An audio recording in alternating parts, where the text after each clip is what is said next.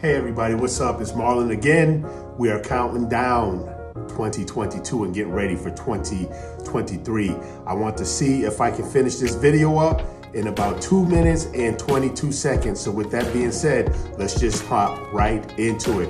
Okay, first, for all of those of you who are going through any anxiety, distress circumstances, complexities, anything negative at all, just know that things are not always going to be like that. We love you and we are praying for you. So let's start right into this video and talk about how we want to end 2022. All right. I have a suggestion. Let's end 2022 with a loss. How about some major losses? Yeah, you heard me right. Let's end it with a loss.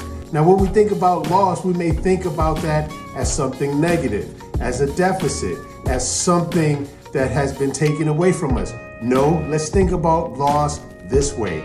Let's end this year on a loss, which starts next year on a gain. And I mean it like this, all right? If you are losing something that was supposed to be gone, you therefore are gaining something great in return.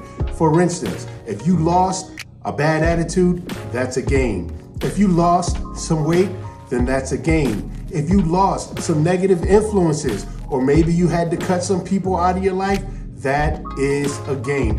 Anytime that you can lose something that negatively affected you or held you down, held you backwards or weighed you down, then you can count that as a gain. Let's end 2022 with some major losses. That way we can start 2023 with some major gains. I'm Marlon. I'm happy to inspire you, encourage you, and motivate you to have some major losses for 2022 and great gains for 2023. And I will be looking forward to catching up with you real soon next year. Oh yeah, I think we did that.